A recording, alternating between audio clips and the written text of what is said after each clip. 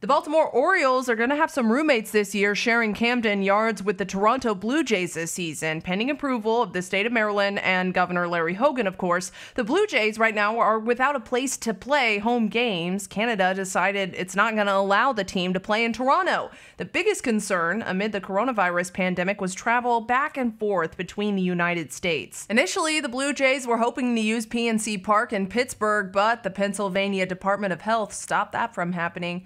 Katie Johnston for WJZ.com.